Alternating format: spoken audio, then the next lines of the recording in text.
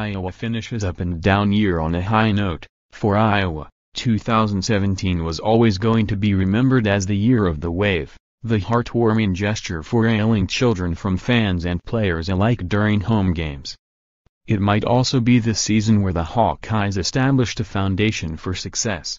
Iowa, 8-5, finished an inconsistent season on a high note Wednesday night, rallying to beat Boston College 27-20 in the Pinstripe Bowl and snap a 5-game skid in the postseason.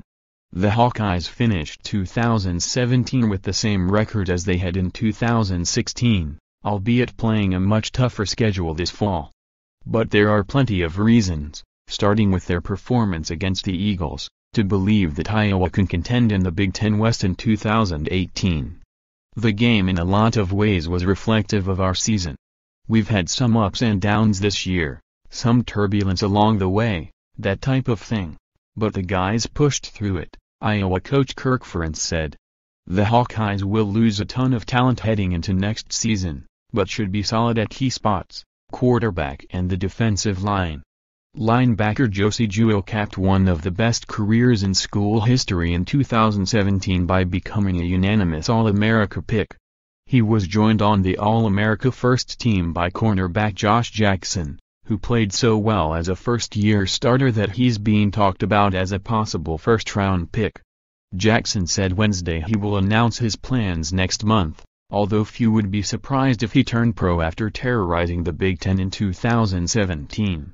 Offensive lineman Sean Welsh and running back, returner Akrum Wadley, the Pinstripe Bowl MVP, are also leaving for the NFL, and replacing linebackers Ben Neiman and Bo Bauer won't be easy. But the Hawkeyes have found their quarterback in sophomore Nate Stanley, who finished his first season as a starter with 26 touchdown passes against just 6 interceptions. Stanley also threw for nearly 2,500 yards, though his 55.8 completion percentage will likely be a point of emphasis in the offseason. On defense, Iowa only loses Nate Bazata from a line that went 8 deep at times in 2017. The Hawkeyes also gained a potential impact player in junior college tackle Davion Nixon, and 5-star freshman A.J. Pineza will get a full off-season of preparation.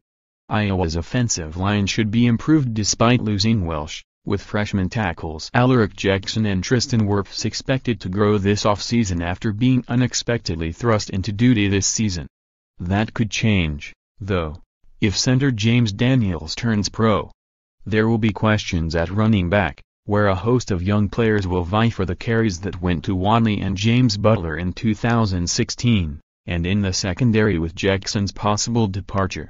But on paper, the Hawkeyes look like they might actually be dangerous on offense in 2018, and their defense has the potential to be as strong as it usually is, provided they can find some Big Ten quality linebackers. They'll also have the momentum gained by winning a bowl game, something the program hadn't done since 2010. Every game is a new discussion. Every season is a new discussion. But one thing that is good is finishing with a win. I don't think there's any question about that, Ferentz said. For our team to come out the way they did in that second half and push through it, to me it was a breakthrough moment for us. _more app college football. www.collegefootball.app.org and www.twitter.com/app_top25